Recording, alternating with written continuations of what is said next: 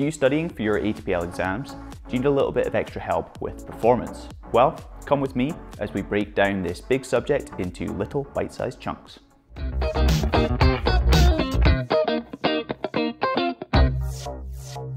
Hi, I'm Grant and welcome to the first in a new series all about performance. It's important we understand how our aircraft are going to perform on any given day so that we know if we'll be able to make it in and out of airports safely. In this first class, we're going to be taking a look at some overall performance concepts, as well as taking a look at some dimensions and characteristics of a typical runway. Before we get started looking at graphs and calculating speeds, we need to get some basics down first. First of all, why do we study performance? Well, we need to know how our aircraft is going to act in certain situations. If we didn't know how much distance we needed for takeoff before setting takeoff power, then we might run out of runway before we get airborne. So it's important that we do this before we start rolling down the runway. Aircraft generally these days fall into one of two categories. You get sort of big jets and turboprops for transport, and you get smaller things as well for a bit more small flights really. As we can see, we have a multi-engine jet aircraft. That's any aircraft that you would see at a big airport falls into this Class A categorization.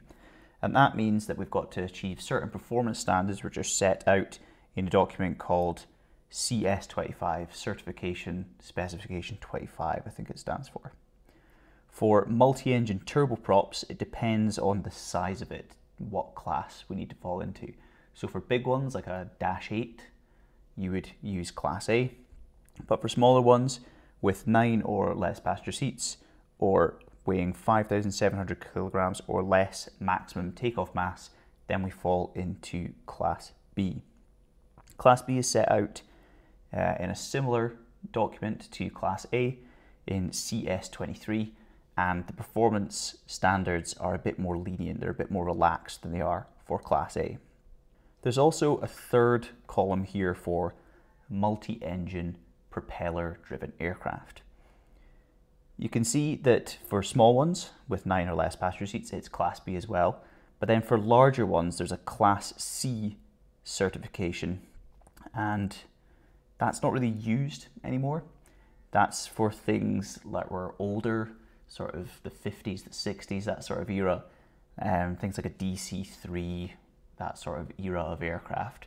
But Class C very rarely are in service anymore, so the ATPLs don't actually cover them, but there is a third class of performance that you might have to know in the exam. There are various things that we want to calculate our performance for, which we'll see a lot more of as we move through this series, such as maximum takeoff weights, takeoff distances, landing distances, landing weights, steepness of climb, max endurance, just to name a few.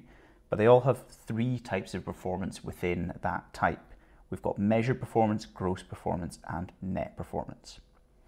So starting off with measured performance, that's the performance data that the aircraft has achieved before it has entered commercial service, and it's physically measured during a flight test by test pilots. All of the phases of flight are covered multiple times, and an average is taken to show us the average measured performance for different characteristics. This graph here, for example, shows the measured after takeoff single engine climb performance for a brand new Airbus A370 aircraft that we've just invented and we're trying to get certified. There are loads of lines, but the average line is about here, and that is the measured performance flown by test pilots. Unfortunately, we're not all test pilots flying brand new A370s. Test pilots are highly skilled pilots that are used to flying the aircraft in unusual situations, such as single engine, which is what we're looking at here. We therefore need to find the average performance for the average plane by the average pilot. This is what we call gross performance. This is the average performance achieved by a range of or fleet of aircraft by the average pilot. It is useful data as it shows us how the aircraft should perform on average, and it is worse than the measured performance, as this is an average as well. It means that half the time the A370 will perform better than this, and half the time it will perform a little bit worse than this. For the single engine climb, the shallower line is obviously worse performance. We want to climb up a bit better. But if we were in descent, maybe the steeper line would be the worst performance because we don't want to descend or glide. We don't want to fall out the sky. We want to glide a bit better, for instance. So because gross performance is an average, we normally apply a safety factor to gross performance to account for some of these below average performances that we might expect. After this safety factor is applied, we get net performance, which will be a lot worse, or slightly worse, sorry, than the gross performance figures. This net performance figure is then used to determine the maximum values for weights, for example. In this example, we would use the net performance line to see if we can clear the obstacles after takeoff. So say if there was an obstacle in here, like this, like a mountain, we know that we'd be able to achieve it with our net performance, and the gross and the measured would be sufficient as well. This means that we can add weight to the aircraft up to the point that the one engine, single engine climb after takeoff of the A370 will achieve this net performance line. This is something we'll get into a bit more later on in the series, but that's the basic kind of idea behind performance in general. We need to achieve the average performance for the average pilot on the average aircraft in a fleet with a safety factor applied to make the net performance. The size of the safety factor sort of varies depending on how variable the performance data is and the probability of an event happening. It's kind of complicated to explain, but we'll see throughout the course that it doesn't necessarily matter why it is the size that it is, but it's more important that we just apply the correct safety factor to the correct stage of flight. We need to know our aircraft's takeoff and landing distances in order to tell if we can land at an airport or not. Some things are obvious, such as an A380 being unable to land in a grass strip beside a farm, or a Cessna 172 being able to land on a 3,000 metre long runway. There are some, well, a lot more, borderline cases though, that may impose limits on how heavy we can be on takeoff or landing. And we need to compare our achievable net performance versus the characteristics of the runway and the surrounding area. Take, for instance, an A380 at a short runway may only be able to take X amount of tons of fuel and passengers, because if it was fully loaded, it wouldn't be able to achieve sufficient net climb gradient single engine to clear all of the surrounding terrain. This is why we need to be able to compare our calculated distances versus the runway's actual available distances that we have. There's no point trying to land at an airport if we need 2,000 meters of runway, for instance, and the runway is only 1,800 meters long. So runways look something a little bit like this. So this white line here is called the runway threshold. This is where the aircraft is strong enough to support the aircraft on landing. The strength of the runway is calculated using a pavement classification number, or a PCN. And then you compare that PCN to the aircraft classification number. If the pavement classification number is larger than the aircraft classification number, then you could maneuver the aircraft on that part of the runway or aerodrome. Some taxiways, for instance, may have a lower pavement classification number than your aircraft's classification number, so you wouldn't be able to taxi on those taxiways. You might have to take a different route around the airport. Sometimes we can have a displaced threshold where there's a part of the runway that is unusable if it's given these X's, and the threshold starts from the usable portion where the PCN is larger than the ACN. If the weight of an aircraft can be supported but not on landing, only when taxiing, then you may see a displaced threshold with arrows pointing towards it. That means that you can taxi on this runway, but you can't, this part of the runway, but you can't land on this part of the runway. And you can be used for takeoff, for instance. You could taxi all the way down here, and then you've got a slightly longer runway for takeoff. A stopway is an area after the runway which is free from obstacles and at least the same width as the runway. The stopway is used for aircraft in case of a rejected high-speed takeoff, so it's not part of the runway in normal operations. This means that it doesn't need to be as strong or as well maintained as the normal runway, and it can brake if needed as long as it stops the aircraft. It is normally marked by yellow chevrons, and it can be combined with a displace threshold like this. The takeoff run available, or the TORA, is the distance on the runway from the start of the surface that can support an aircraft to the end of the surface that can support the aircraft on the ground under normal conditions. This is a bit of a complicated way of saying it means any part of the runway we can taxi on. So we'll always include the distance between the two thresholds, because if we can land on it, then we can definitely taxi on it. It might include the area before a displace threshold, but only if the area is suitable for taxiing, but it will always end on reaching a stopway. So in our example, this part of the runway in here is our takeoff run available. And that's our TORA for runway 09, and for runway 27, it would actually be the same distance in this example, but you can have variance. Runways are numbered by rounding to the nearest 10 degrees of the magnetic direction and then taking away the last zero. So this runway direction might actually be 092 degrees magnetic, but we just, round it, take the last number off. A clearway is an area that might be provided at the end of a TORA in the takeoff distance. It is an area free of obstacles that could cause a hazard to aircraft once airborne, and it extends out 75 meters either side of the extended runway centerline. And it goes out to the first solid or non-frangible, non-breakable object it encounters, but that maxes out at a 50% distance of the TORA. So if our TORA was 1,000 meters and the first solid object was 600 meters away, our clearway would only extend out to 500 meters.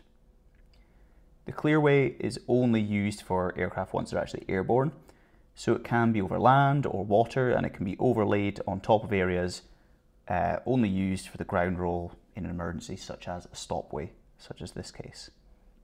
The clearway slopes up vertically from the end of the TORA at a 0.75 degree angle or 1.25% gradient until it reaches the nearest solid object that is at least taller than 0.9 meters that pokes through this imaginary plane. Or we continue sloping up until we reach 150% of the TORA distance. So if we add our clearway to our TORA, we get the takeoff distance available. Takeoff distance available, the TOTA. So the TOTA is either going to be the smaller of the TORA plus the clearway, or 1.5 times the TORA. The ASDA is the distance on the runway from the start of the surface that can support an aircraft to the end of the surface that can support the aircraft in an emergency condition without risk of serious accident. And I've just realized that I've labeled them wrong. The ASDA should be this one, and the TOTA should be this one. Hopefully that makes sense. So the ASDA is the TORA plus the stopway, and the TOTA, the takeoff distance available, is the takeoff run available plus any clearway up to a maximum of 1.5 times the TORA. That's brilliant. Oh well. If our stopway and if our ASDA and our TOTA are the same, then we call it a balanced field, and that makes the takeoff performance calculations a little bit easier because we only need one distance for takeoff and one distance for rejecting a takeoff. So aircraft are certified to fly following certain performance rules. So there's Class A, Class B, and Class C. Class A covers all jet aircraft, multi-engine jet aircraft, and it also covers turboprops that have more than 10 passenger seats and weigh more than 5,700 kilograms at their maximum takeoff mass. Class B is for turboprops that are smaller than this, so it's 9 or less passenger seats and less than 5,700 kilograms maximum takeoff mass, and any piston propeller aircraft of the same size. And then there's Class C, which covers the large piston propeller aircraft, not really seen today, so not really covered in the ATPLs. We Classify all of our various performance characteristics into measured, gross, and net performance. Measured is measured just out the factory, flown by test pilots, a brand new aircraft. Gross is average aircraft, average pilot, average day. And 50% of the time we're going to perform worse than that, 50% we're going to try, we're actually going to perform better than that. And if we apply a little bit of a safety factor to account for this 50% worse performance, then we get the net performance. And the size of the safety factor varies depending on various conditions, which we'll see throughout the course. So runway dimension characteristics, I just talked about them, but labeled them wrong. But this is also wrong? No, this is correct. This is correct. Okay. Okay, so we've got runway 09, runway 27. A white line across indicates a threshold. It can be displaced. If it's displaced with little X's, that means you can't even taxi on that part with the X's. If there's little arrows, you can taxi on it, but you can't land on that part. Between the two thresholds is the safe part to land an aircraft, and we calculate if it's safe by comparing the pavement classification number to the aircraft classification number. And if the pavement is better than the aircraft, then we can land and taxi on that. Well, we can land or taxi depending on what we need. The distance between the threshold, or the part that we can taxi on, to the opposite part that we can taxi on safely is called the TORA, the takeoff run available. If we add on a stopway, which is a part used for stopping aircraft in emergency, we would then get the accelerate stop distance available, the ASDA. And if we add on a clearway, which is 75 meters either side, sloping up at 0.75 degrees or 1.25% until the nearest obstacle, which is larger than 0.9 meters, pokes through the plane of that clearway, then we would get the TORA plus the clearway would equal the TODA, the takeoff distance available. Hopefully that makes sense. The way of explaining a clearway is a bit convoluted. Think about it as a sloping plane up like that, and if there's any obstacles that poke through that, that's where it ends, and it goes out to a maximum distance of the TORA times 1.5.